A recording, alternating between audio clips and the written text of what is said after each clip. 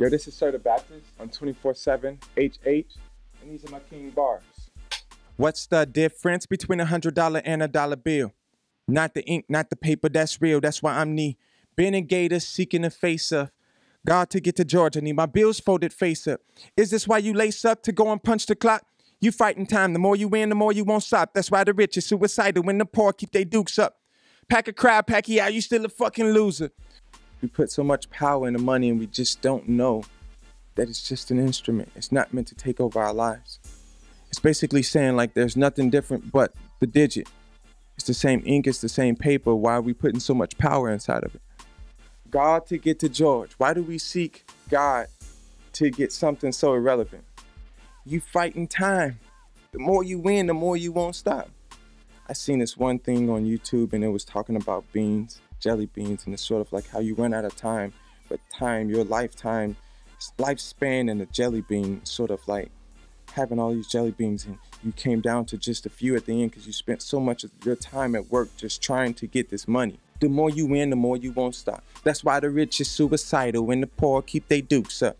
Pack a crowd, Pacquiao, you still a fucking loser. Now I'm not calling Pacquiao a loser, I'm just saying to the community, they don't even care how much you're about them. They only care about who got the most money and who could shine harder. So it was sort of like taunting. We need to change our perspective. The community care less about somebody that care about them. They just want somebody that's flashy and just want the money. Paper get low, you do the best you know. Work the block, I mean like all night. Back to back, packing back and forth, trapping on them fours. You could get your money so right. And that don't make it right, and that don't make it good. Just because you need your lights don't mean cut them off in the hood. If lights on top of hoods catch you up to no good, just pray that death row bring you an angel that look like Shook. When you trying to do all of this sort of things just to seal the loose ends up, why is it that the first thing we do is mess up our community? Track that good living, want that good living, drug dealing. Seems so fucking appealing. Look how they be flexing. Make you want to give in. Enough to make a grown man get stuck up in the kitchen cooking up that soda. Bagging on the sofa. Sell it to some crackheads until you loosens up, bruh. Bleeding, hold your nose up. Needles make your arms tough. Between the good Lord and luck, you on your way to church. Say we cruising in that unmarked Impala. Looking for that almighty dollar. I know so many people that want to do good, but then they homie roll down the street in that new whip. Those rims on. You're like, man, you know what?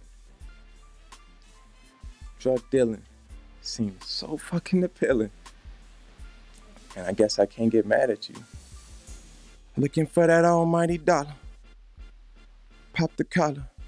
Homie looking like Creflo dollar. Dollar bill. Creflo almighty dollar. Sir the Baptist. 24/7 HH. These are my king bars. Man, we live in a broken society.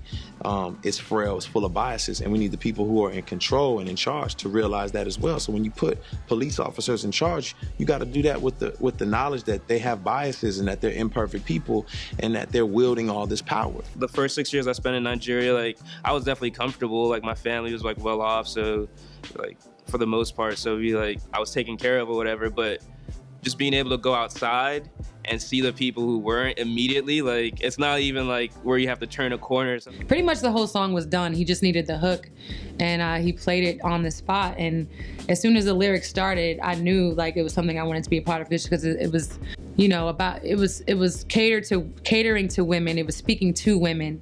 The spirituality, the peace that was in the communities has been taken out, and it's taken time from crack era all the way down to where we're at now. They've been removing